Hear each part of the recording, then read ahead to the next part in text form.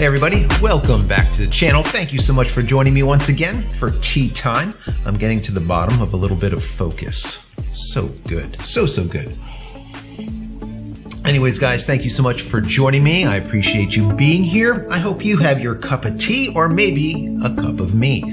Today, we're going to be hanging out talking about what is happening with the market. When it comes to point and shoots going away, is there going to be a replacement? What can possibly save the industry? Because we know there's not a lot of people out there, there's a small percentage that can buy these really expensive ILCs, right?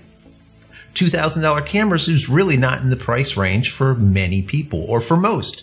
And that's why a lot of folks were buying compact point and shoot cameras, right? So at the time, they were making a lot of money. Why? Because smartphones really weren't here yet. Let's say their cameras in the smartphones were really not that great. So people were still buying point and shoots. Well, this has slowly deteriorated over time since like about 2010, I think, is when was its heyday, when camera manufacturers were making a lot of money. And now we're down like 80-some% into the tank. I think it was like 87% off the highs. I think in 2010, it was like 125 million cameras sold. And now in 2019, according to their numbers, we don't even have 2020 yet, but in 2019, I think it was like 15 million cameras. So you could just see the massive decline. Well, are there cameras out there that can possibly raise the market up? Now, Canon thinks so, because Canon, according to what I told you in the last video, they're really putting some money, or a lot of money, into conceptual cameras, things that are just concept-based to see where they go. You know, what can they do with these? They started out with the Canon IVY Record, or Canon IVY REC, okay? And it was a small little, let's say, point and shoot, let's call it. It was more like a carabiner, right? That you would be able to take pictures, and it was like weather sealed, waterproof, I don't know, just, you could just beat the hell out of it and take photographs. Now, are the photographs that great? Well, I don't think so, but they're definitely, it does the trick for what it is. And that came out right around 2018. It was really interesting. You know what? I'm going to run a quick video just so you can see what I'm talking about here.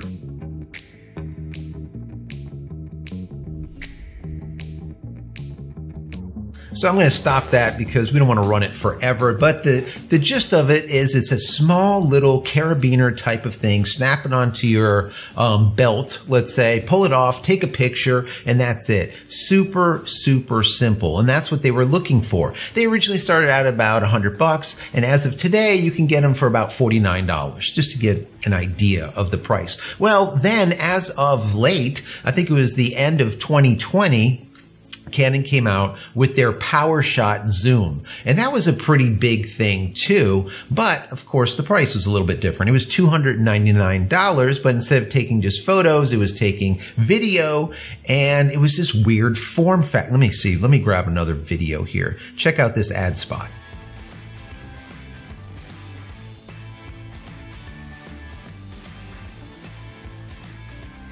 So that just gives you a little bit of a gist behind the PowerShot Zoom. So it was very interesting, very cool, nice concept. I mean, really small. The idea of it was there. Now, did it blow up? No, it didn't. But Canon continues down this path of making these concept imaging devices. Now they're coming out with a new one before the end of this month. It's called a PowerShot PICK. I'm like, PowerShot PICK. Very strange. P-I-C-K, not P-I-C either. So I'm like, what is this? Another one of these concepts. But I remembered about 2018 seeing this concept. And I was on YouTube going through some of the channels, and I think it was the photography show. And they did an interview with one of the Canon reps, and they showed this little dude, it looked like. It was like a little guy. It looked like R2-D2. And that is the damn camera. That is exactly it. Let me play this video real quick. This is the one I want to show you first, which is this little one here. Now, if we pick him up, I've got to stop you there. Him. There is something robotic and quite cutesy about this that makes you kind of want to personify it. Absolutely, and I think it's lovely. It's such a lovely looking camera. So that's pretty cool, right? So that is the camera that prototype is now coming out, or is now going to be able to be pre-ordered before the end of the month. I think it's January 27th. Very interesting. Now, the rumored specs on this, now remember, whenever you're dealing with rumored specs, you don't know if they're going to be exact or whatnot, but what they're saying, it's going to be a 12 megapixel sensor in it. It is a 1/2 0.3 inch CMOS sensor, which is basically a 7.66 millimeter diagonal, all right? So just to give you a point of reference, this is the smallest sensor like on the market currently. You'll see these in like the Pentax Q, in the Sony CyberShot, I think it's the W330. You'll find them in like a GoPro Hero 3, as well as a lot of the DJI stuff like a Phantom 3 or a Mavic 2 or these type of cameras. I think the Nikon P1000 and 900 also runs these little tiny sensors. So they're not great, but they do the job, and they're for very low cost type of video applications or photo applications. It's a very small sensor. Now the aspect ratio is a 4:3. It's not a 16:9. So you got to keep that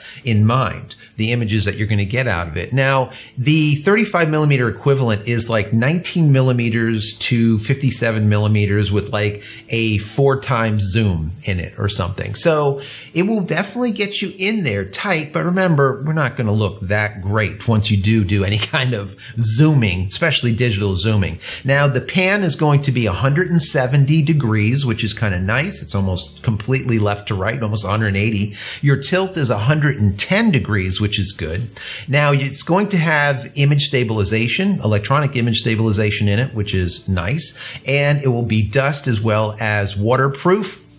And you're looking at battery life at about 2.5 hours total. That's what we're estimating here. And it will record to microSD with a USB-C port. And of course, it'll have Bluetooth and it'll have Wi-Fi and whatnot. Now, remember, some of these rumored specs might change, but most likely not. It's pretty much, it's just about going to pre-order. We're only about a week away or something. So these are probably going to be accurate going forward. Now, this is a PTZ camera. Now, people are like, what the heck is a PTZ camera? Basically, it stands for pan, tilt, zoom. That's it. It's a PTZ camera. Now, when you look up PTZ cameras, what pops up mainly are security cameras, right? You'll see them everywhere in parking lots or whatever. And it's a head and it rotates just like what we see here. Tilt of 110, pan of 170. It's a way to follow and track someone. But what's happening with this camera is it's internal and it's going to track based on movement and maybe faces or eyes or whatever kind of recognition that it has built into it. AI, once again, artificial intelligence. So it's going to track based on that and then snap photos on whatever randomness that it decides on. I don't know how it picks it, but it does. And it's going to snap photos in comparison to video. So like I said, these are, when you hear PTZ, you're always thinking about security cameras, and this is very similar, but it is not. A security camera in this type of genre is like thousands and thousands of dollars. This will not be thousands and thousands of dollars. I'm going to guesstimate it'll probably be a couple $100, but we'll get into that in just a second. Now, I was looking for PTZ cameras from any other manufacturer. I looked up Sony and Nikon and Panasonic and Fuji and everyone else. The only companies that even have anything that is PTZ anything is Sony. And I think they start at like a lot of money. And we have also, I believe, a Panasonic. Once again, a bunch of money. Nothing from Nikon, nothing from Fuji. They just don't have this type of imaging device. Now, there was one item that I did find that was kind of similar, and that was by Logitech. Okay, not a camera manufacturer, so to speak, kind of a peripheral manufacturer, right? And they put together a Logitech PTZ Pro 2. Now, that is a video camera that has that whole same functionality, but it goes for $800. Like I said, this is going to be PICK, hence the name PICK, and not video. So chances are we're going to see probably about $200 for it. That's what I think. Don't quote me on it because we are guesstimating as of this point. Now, what is the use case of this? Who is this for? What is it? I look at this more as, well, let's call it an R2-D2 when you look at it, but I think of it more as a replacement to Aunt Sally, right? You know, Aunt Sally comes to your wedding and you're like, hey, can I give you a purse full of all these disposable cameras? And as you're wandering around talking to people, can you just take some pictures, throw them back in your purse, and at the end of the night, I'll grab them and we'll develop them in the next week and see what we got.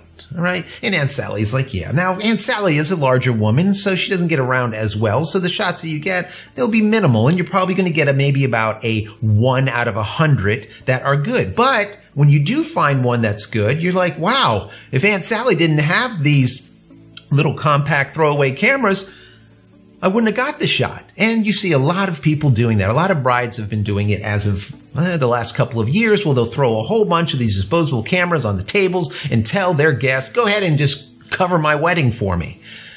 Yeah, I don't want to get into all that. Anyways, I guess the equivalent to this new camera, or this new proposed camera that's going to be pre-ordered at the end of the month, this PowerShot PICK, it would be like Aunt Sally that you can stick on the top of like a gimbal or on the top of a 12-foot ladder. She is a little weighty. You don't know if she's going to fall. She could fall off and you have to call a paramedic. Well, with this, you don't have to worry about Aunt Sally. This thing sits at the top of that 12-foot ladder and just pans around, tilts around, and takes photos all night long. Well, for 2.5 hours. Whatever. Anyways, it takes photos, and that's all that it does. And your good rate of return would probably be 1% also, just like Aunt Sally. Maybe Aunt Sally might be better. I don't know. But you will get some good images that you could not have gotten unless you had one of these at the top of the 12-foot ladder on the gimbal or a boom or some kind of arm or stuck in a corner someplace. It will capture things that you will miss. And that's what this is really all about. As that third photographer, fourth photographer, as your Uncle Buck or as your Aunt Sally. Okay? That's what this is really, in my personal opinion, all about. Now, Canon understands that creating ILCs like the EOS, the R5 is very, very important. And in my last video, I taught you guys about it. But what they also find equally as important, and they stated that, equally as important, is their new concept cameras. All right? Concept cameras is really important to them. Why? Because they are trying to find the next GoPro. And if you are a camera manufacturer and you're not trying to find the next GoPro, you're failing as a camera manufacturer, in my personal opinion. You can't do all of the same things over and over and over and think that you're going to continue doing them ad nauseum, in perpetuity, and just think that it's just going to be great. Okay? That's just not how it works. There's cycles. Right now, the cycle is showing that point-and-shoot cameras are done. Manufacturers like Nikon aren't making them anymore. The ones that are making them are making less of them and saying that they're going to put their R&D, their money into other things, more into the mirrorless full frame, mirrorless APS-C. But now, according to Canon, equally as much money in R&D will be going into these concept cameras. As we saw in 2018, this concept, this Aunt Sally that they made, came out as a prototype, and now 2 years later, over 2 years later, it is out, or almost out. It is going to be ready for pre-order by the end of this month, which I think is awesome. Now, I do believe, like I said, that all manufacturers need to somehow figure out how to supplement that inevitable loss of money when it comes to compact little point-and-shoot cameras that they were making a ton of money on. It's inevitable.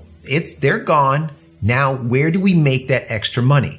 Remember, like I said from the very beginning, $1,000, $2,000, $3,000 camera is not for everyone.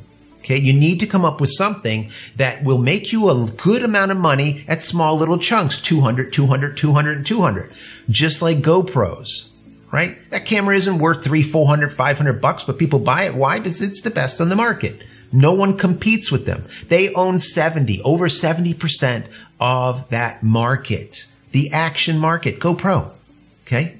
Canon wants that. And so does everyone else if they want to put the money and time into it. Now, what Canon does something different here, and I think that I really like it. And I did a quick search and they said that this was going to be coming out on the 27th for pre-order. And they indicated the site was going to be MAKUAKE. Don't know the pronunciation, doesn't matter. It's a Japanese crowdfunding site. And when I went over here, now check this out. Right, let me share my screen. If I come over here and I type Canon, I did that because I wanted to see if it came up immediately. It doesn't, but look what does come up. Do you see this? Do you notice something here? This is that, as of today, we know it as that IVY REC. At the time, it was called an NISPIC, whatever, but they changed it to the IVY. But there it is. This is that carabiner camera. But now look at the numbers, guys. As you can see here, they hit almost 1,500% over their original backing amount that they wanted for this. 1,500%. That is 14.8, or let's call it 14.9 million yen. That is a lot. That comes to about $145,000 they raised in this crowdfunding period. That is crazy. Now, what I find interesting here is this camera is going to go to that same crowdfunding site so that Canon PowerShot PICK will be able to be pre-ordered on that same crowdfunding site. That is cool. That just makes sense to me. Does that not make sense to you? I mean, it worked in the past. Why not do it again? And they'll probably do it in the future also with any of these concept cameras. Why is that? Well, you find out market sentiment. How do they feel about it, right? Is there enthusiasm for this thing or is there not? If they see something just shoot through the roof, they know, wow, we need to throw a ton of more money into this because obviously people are enthused about it. It's just simply smart business, right, guys? Simply smart business. So I think that we're going to see Canon do a lot more of this. We're going to see these odd, weird R2-D2, Sally, Uncle Buck, whatever cameras. We're going to see a lot of strange things, strange in quotes, coming from Canon. Canon is definitely a company that's similar to Sony that throws a whole bunch of shit on the wall and sees what sticks. And whatever sticks, that's where they go for. And I think that's why we're seeing crowdfunding when it comes to these concepts, because it simply makes sense. So I want to know what your thoughts are. What do you think about this? Do you think other manufacturers are going to start doing the same type of thing to see if they can come out with like the next best GoPro that they can supplement that loss when we see point and shoots finally go completely the way of the dinosaur? All right. Do you think that they will do it? I have a feeling they almost have to. All right. They almost have to. I don't know. What is your thoughts? Anyways, if you like this content even a little bit, throw it a big thumbs up. That would be awesome. Click this little bell icon over here. So when I go live or when I come out with a new video, you'll be notified of it immediately. Also, if you want to help the channel, click the little join button over here. You can become a member for $1, $2, $5, whatever it is per month, and I can give you perks. That would be awesome. Very awesome. And don't forget, put those comments in the comment area below this video. And after, join me over at our creative Discord server that I created for you guys. All right. I'm there hanging out all the time. You'll find hundreds and hundreds of other people. No trolls allowed, great people with great ideas that want to just simply share. And all the people are discussing video, photo, and tech. All right, so there's a lot of different topics that are being discussed over there. Go check it out over at community.JCristina.com. Once again, community.JCristina.com. And finally, head over to my website, JCristina.com, where you can find all the photography tools that I've invented for you and me over the years. And hopefully there's something there that you might like. And if there is, please pick it up and support me. That would be awesome. I would really appreciate it. Also, if you made it to the end of this video, I want to thank you. And if you use promo code YT20 at checkout, once again, YT20 at checkout, you're going to get 20% off everything that's in your shopping cart. Not one thing, everything. Once again, promo code YT20. That's it, guys. I'm out of here for yet another video. Many blessings to you and your family. Stay safe and stay healthy.